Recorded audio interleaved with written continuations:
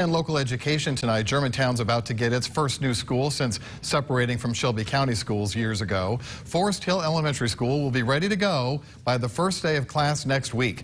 The $27 million building can accommodate more than 800 students and will help relieve overcrowding. Teachers were setting up their classrooms today while crews made some finishing touches. Now, while the school will be ready by Monday, final landscaping and other work outside the building, well, that's still a work in progress. The district's new administration offices will also be on that site.